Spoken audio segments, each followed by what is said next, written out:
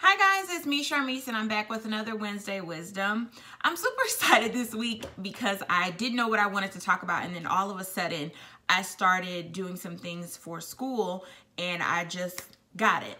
So I am finished with my class on the 4th, September 4th, and I started putting together a checklist of everything that I can accomplish before my next class, which starts on January 11th.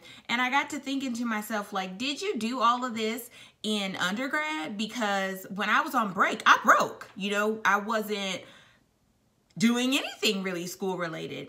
So I want to encourage you guys to take an opportunity when you are on break to use that downtime wisely. One of the things that I did was put together a quick list of scholarships that I can apply for. I also started researching my textbooks and just whatever my next move is going to be. So I started putting together my checklist, and I wanted to encourage you all to do the same.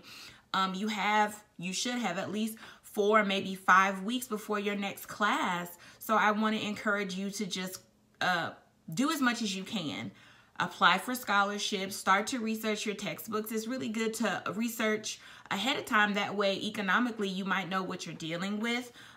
You can research internships. You can pretty much just sharpen your knife. Anything that's going to make you sharper or more prepared, I would encourage you to do so on your Christmas break. I'm going to do as much as I can, and I'm really excited about it. But I just was thinking to myself, like, dang, did you do any of those things in undergrad? I really just kind of went home and kicked it or used it an opportunity to relax. But in the moments of relaxation, I really wasn't preparing for my next move. And going further back, I know that if I had done a little bit more in each of those breaks, I probably would have been in a different place closer to graduation. But that's a whole nother story. I just want to encourage you to use your downtime wisely. Enjoy yourself. Have a really great time. But, make a quick to-do list that's going to put you ahead for that next semester.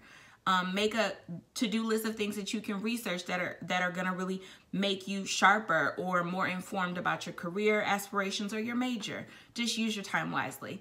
Thank you guys, and I'll see you next week.